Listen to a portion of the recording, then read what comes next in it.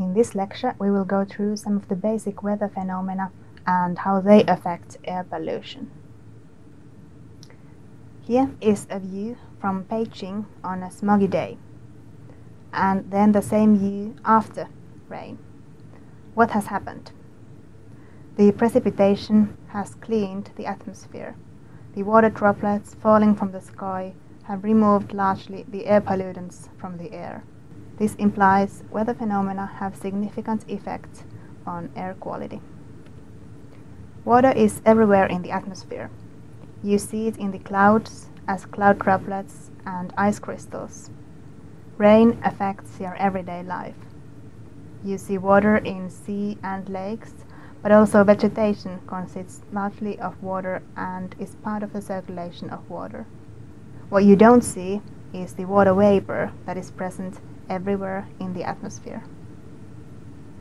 So water is in the atmosphere in all of its three phases: ice, liquid and gas.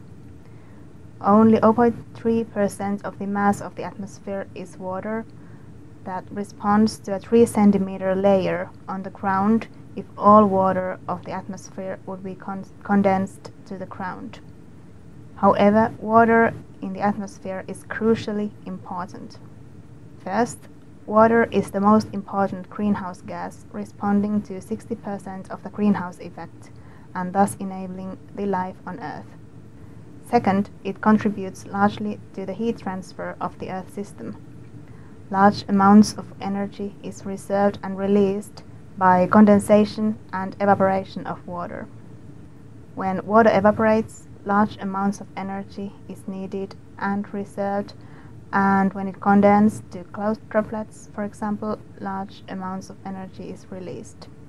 That contributes to the heat transfer and affects the flow dynamics of the atmosphere. Third, weather phenomena are often related to water, like rain, clouds, and fog. Types of clouds vary. We have ice clouds in the upper troposphere and liquid clouds in the lower troposphere. Cumulonimbus clouds extend throughout the troposphere. They freeze from the top, leading to intense precipitation and thunder. Nimbostratus clouds are related to mid-latitude weather systems and continuous precipitation. Fog is condensed water in the air close to the ground. Fog can form when heat radiation cools the surface at night in still nights when the air is moist enough. Fog can also be formed when the warm, moist air is advected over a cool surface, like over ocean in spring, or when cold air mixes with humid air, like in summer nights over a lake. Also, evaporating rain droplets can form a fog, or an open sea evaporating in a cold winter day, called as sea smoke. There are three main types of precipitation: convective precipitation, where warm air rises, water condenses, and precipitates. Sometimes the rising of the air is forced by the surface, and orographic precipitation is formed uphill mountains. After the mountain, the air is dry and warm, and dry foehn wind can be observed.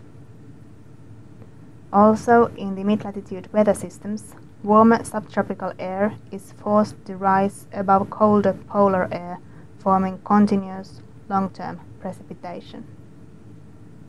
Here is a classic illustration of a mid-latitude weather system. Air flows counterclockwise around a low-pressure system in the northern hemisphere, bringing warm air from the subtropics northwards and cold air from the polar areas southward. Where these warm and cold air masses meet, frontal zones are formed where warm air rises above cold air and precipitation is formed.